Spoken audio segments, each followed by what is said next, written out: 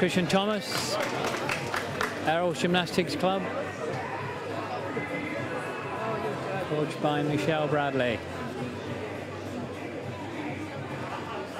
Thomas cut, up start with straddle to handstand, under somersault handstand,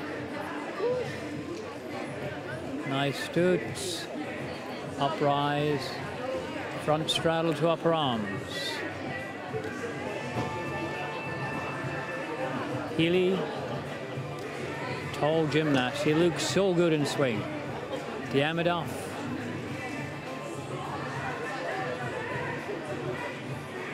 back uprise with a straddle cut. Few little hand changes there. Double pike, beautifully held.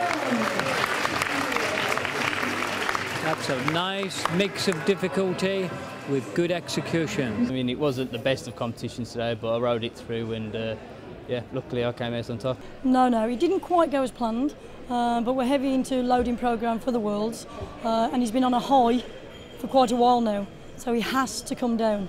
And today was the day he came down, still enough to get him the title, but obviously he knows he can and will do much better. But there has to be a coming down period for him to go back up to what I know he's going to achieve at the World, so I'm still really pleased with him. Because we've also been in preparation for the World Championships, so obviously the training has to go up and down with intensity, and unfortunately these sort of competitions sometimes have to pay the price. But floor and vault wasn't the best today, but all the others was pretty good, and they managed to carry my overall score through.